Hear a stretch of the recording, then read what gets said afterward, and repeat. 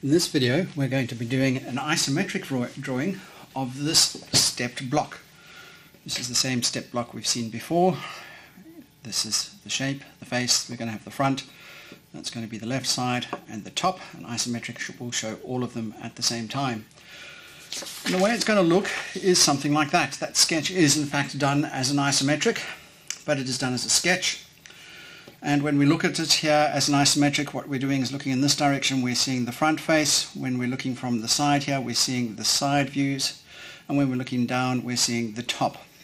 The dimensions are going to be as shown here. Overall 90 by 40 by 35. This top is 50 across here and 40 below. These two faces are 20 millimeters high each, so this is in the center of the height. We're going to start by drawing our angled lines. So an isometric is done at 30 degrees. So we put in a construction line like that and another construction line like this. It doesn't really matter where it is, just somewhere in the center near the bottom, those two need to cross. And I'm also going to put in a third line which is vertical. Now in orthogonal drawings we happily run our construction lines the full width from left to right and the full height from top to bottom. In isometrics that may not be the case. These two, which I know are at the bottom of my drawing, I don't mind how long they are, but if I bring this line all the way up, it may interfere with a different part of my drawing later, and I know that my height here is only about 20 millimeters. So I'm only going to draw a short construction line at that point. I'm now going to measure my length, which was 90 millimeters. So putting my set square there, using it as the ruler, I make my mark. It is 90 millimeters there. And I draw a vertical line through it. Now I'm going to draw this line all the way down to show you something, and that's the importance of measuring along this angled line. 90 millimeters this way. If I measured horizontally, you see that this would be a fraction under 80. So this is shorter than the 90. If I measured 90 up here, my length would be not longer than 90 here, my shape would be the wrong size. So very important that you measure your dimensions along the line that you're going to be drawing along. So we have the dimension of 90 millimeters there. The height, if you remember, was 40. Make our mark. And our height at the front, if you remember, was 20. Make a mark. So with both of those marks, I can now take my set square and parallel to the bottom line that goes off at a 30-degree angle to the right, I can draw a construction line. And up at the top here, I can draw a construction line. It has to cross through these points. It doesn't have to go any further. Then if you remember correctly, this surface was 50 millimeters long and this was 40. It doesn't really matter which one I measure. I'm going to put my set square there, measure 40 millimeters, and then I'm going to use my set square to draw a vertical line. And that is my front shape. So this shape here is sitting there, and obviously it's been rotated so that these lines are vertical, not right angled.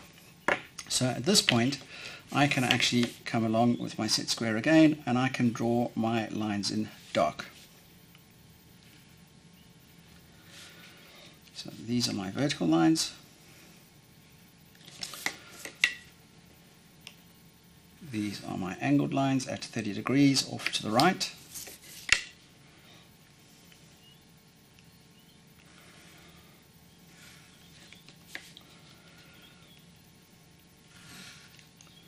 And that is my front surface drawn in dark.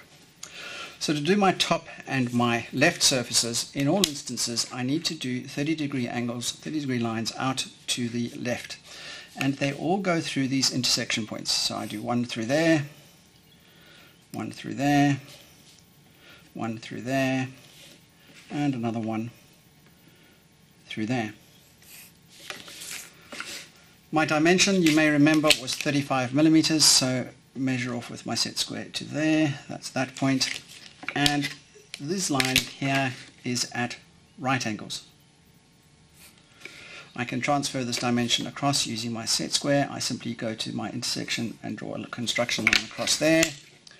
I then take a right angled line through this intersection point there, and I take a 30-degree line through this intersection point here. And that completes my shape. I simply have to come back now with my set square. While it's set this way, I'm going to do my vertical lines, which are these ones.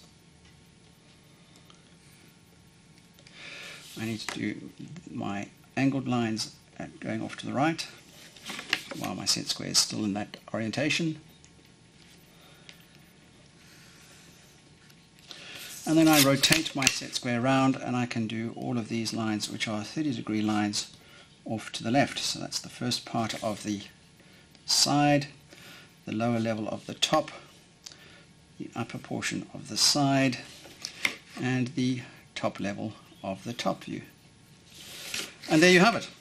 That's an isometric drawn on a drawing board using T-square and set square and using construction lines. And you can see all of these construction lines with the intersections that remain. That is the objective. It is a nice, neat isometric drawing. It looks very much like what I showed you at the beginning, but it is now accurate both in measurement and in angle. And that is the way that an isometric drawing is done. Thank you.